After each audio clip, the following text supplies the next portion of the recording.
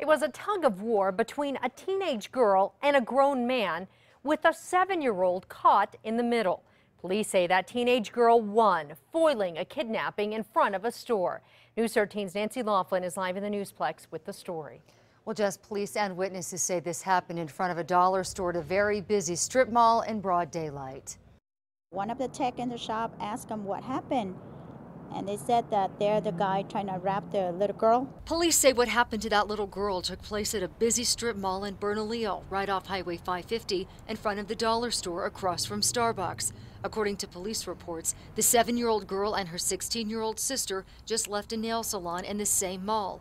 They were walking into the dollar store when 36-year-old Elton Abeda grabbed the child's arm and started dragging her across the parking lot. Her sister grabbed the little girl's other arm and tried to pull the child away from the 6'1" Abeda. Police say that's when another man walked out of the Starbucks and yelled at Abeda to let the girl go. The girls ran away back into the salon. They cry, that they both cry a lot. Police say Abeda then asked the man for money. When he refused, Abeda sat down on a bench in front of the dollar store until police arrived.